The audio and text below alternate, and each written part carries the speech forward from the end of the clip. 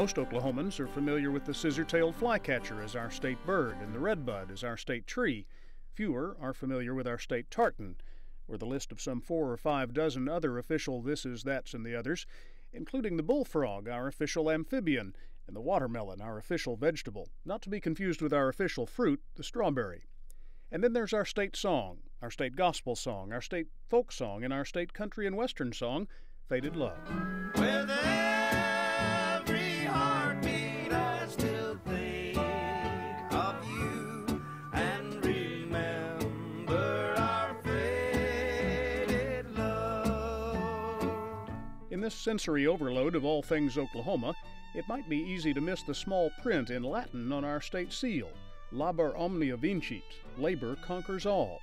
It's our state motto, and it was adopted 14 years before statehood as the motto of Oklahoma Territory. When the state constitution was adopted in 1907, it specified the inclusion of the motto in the design of the state seal. It is not unique to Oklahoma.